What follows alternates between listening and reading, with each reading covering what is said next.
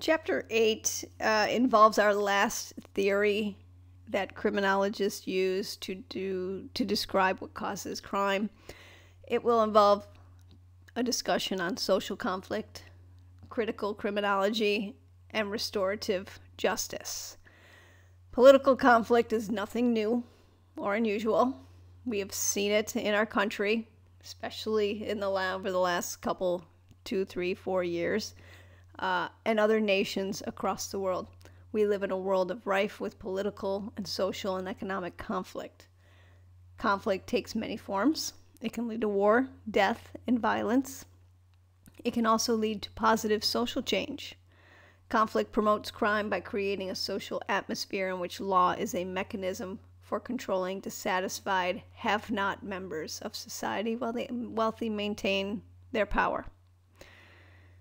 There are criminologists who study and believe that the cause of crime can be linked to economic, social, and political disparity. We call those critical criminologists.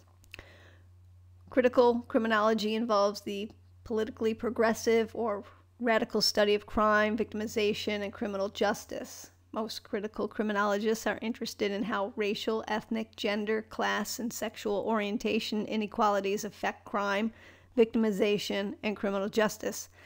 The major schools of critical criminology include Marxism, left realism, feminism, postmodernism, cultural criminology, and peacemaking criminology.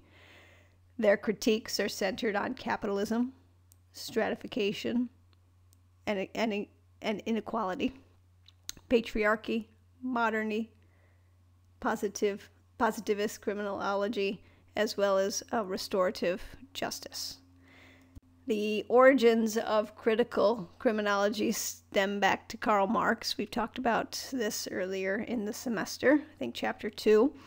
Karl Marx's writings became the first well-known perspective on critical criminology. The gist is that conflict is inherent in capitalism. According to Marx, there are two social classes that exist in a capitalist society, the haves and the have-nots. The haves are the bourgeoisie, as they call them, the capitalists, the wealthy owners, and the have-nots are the proletariats, those who have no power and are the workers, the large mass of society. They live at the mercy of their employers.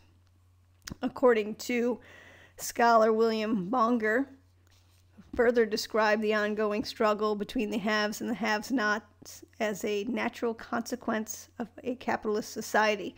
He advanced the notion that in such societies, only those who lack power are routinely subject to criminal law. In 1968, critical criminology really took shape when the National Deviancy Conference was formed, which called attention to ways in which social control might actually cause deviancy rather than just being a response to antisocial behavior. And then in 1973, Taylor, Walton, and Young published a critique to the existing concepts of criminology, which called for new methods for analyzing and critiquing and using existing legal processes. And come the late 60s and 70s in the United States, lots of conflict was involved. War in Vietnam, prison struggles, civil rights movements, the feminist movement, and this was all as a result of the ruling class as being a target for the criticism. Relationship among the law, power, and crime took hold, and criminologists began to study the effects. There's a number of works that are cited in the reading material, but these critical criminologists view themselves as social critics who dig beneath the surface of society to uncover the inequities. So contemporary critical criminology focuses on a number of themes and concepts, including economic competitiveness and the conflicts it creates, a widening gap between the rich and the poor, the income inequality. It's a major issue causing conflict. The rich get richer, and the middle class and the lower class stay the same.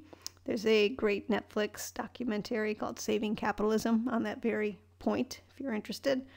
The justice system inequality. mass incarceration of the lower class. The elites control the criminal justice system. By doing so, then they can preserve their political and economic power, and they have ethnic domination. And this can be shown because of the disparity in treatment of people within the criminal justice system.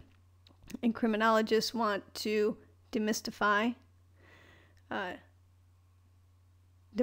the domination by exposing this fact that the rich and the powerful run the justice system, and hence they use it to control the lower class. We'll talk more about that as we move on. So how do they define crime according to critical criminologists?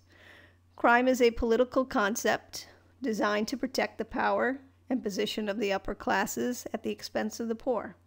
Some critical theorists include violations of human rights due to racism, sexism, and imperialism, as well as other violations of human dignity and physical needs and necessities as crime.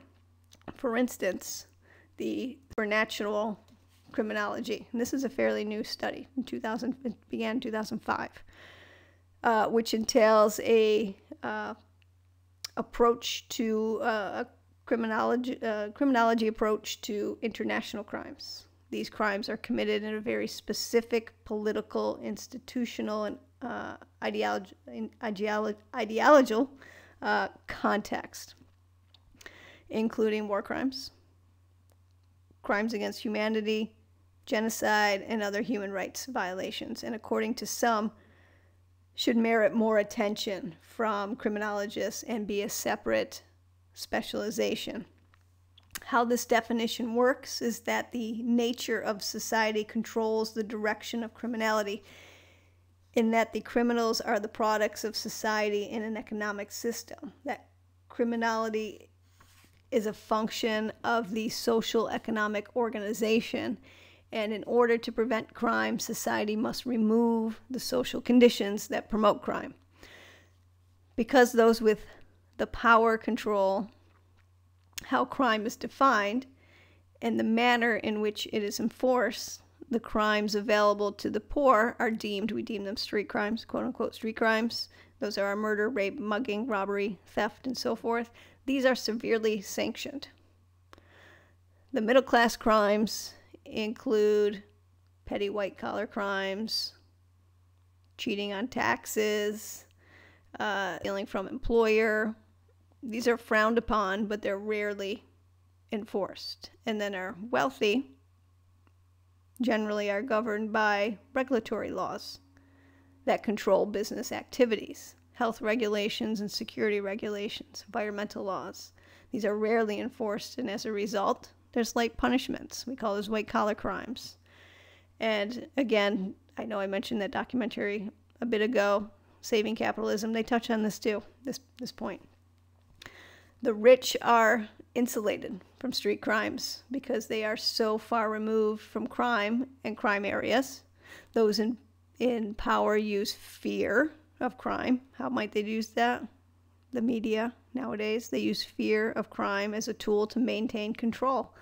The poor are controlled through incarceration, and middle class are diverted from caring about the rich, corporate, powerful crimes because they're too scared about the crimes of the poor and the powerless. Unfortunately, it is the rich and the powerful, the white-collar crimes, that cost this country the most amount of money, billions of dollars, versus street crimes. And that's per the FBI's. This comes right from the official crime data, is that white-collar crimes cost this country billions more dollars than our street crimes do. So, next topic is going to be the cause. How do criminologists view the cause of crime? That's the next topic.